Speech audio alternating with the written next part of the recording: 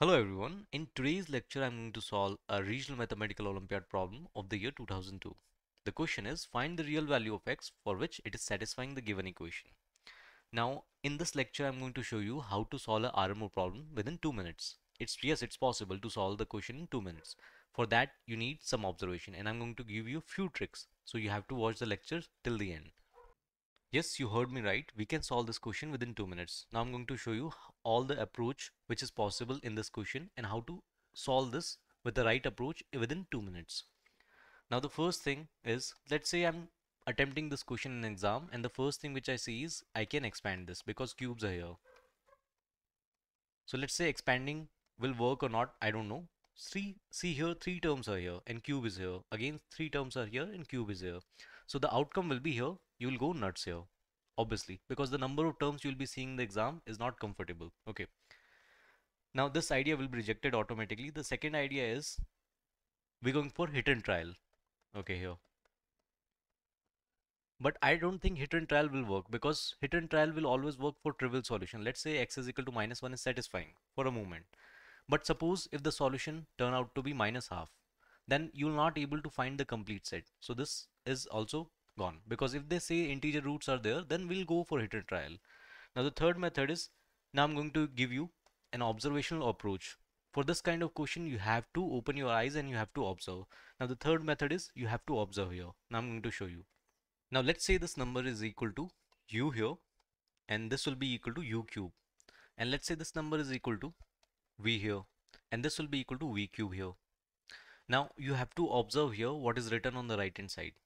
So right hand side, if I add these two numbers, let's say u plus v will be equal to, if you add here, you will get this as 3x square plus x and minus x will cancel out and you will get -3 here. Let's remodify this and let's take 3 common here. So we'll get x square minus 1 multiplied by 3. The moment you take cube here, I think this number will become u plus v whole cube.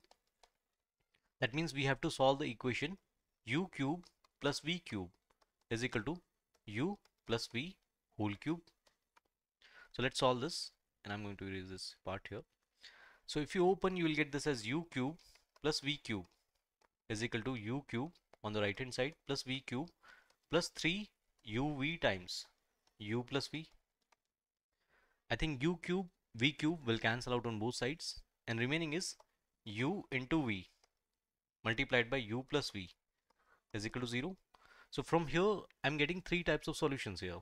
Either u will be equal to 0 or v will be equal to 0 or u plus v will be equal to 0. Now in the end what I'm going to do is I'm going to calculate the values of x from first, second and third. In the end I'm going to take the union of all these three. So let's start. So as I said, either u will be equal to 0 or v will be equal to 0 or u plus v will be equal to 0. We got from the last slide.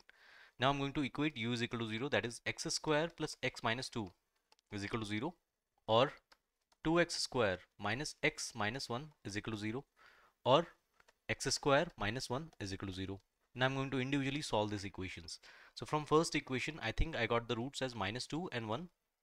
From second equation, I'll get the roots as x is equal to, you'll get this as 1 and -half here. And from the third equation, you'll get this as x is equal to plus or minus 1 here. Now in the end, I'm going to take the union of all these three, union of first, second and third. So in the end, our answer is x is equal to, you will get plus or minus 1 here, -2 and -half. So this is our solution set. In total, we have 4 roots. So that will be our final answer and that will be all.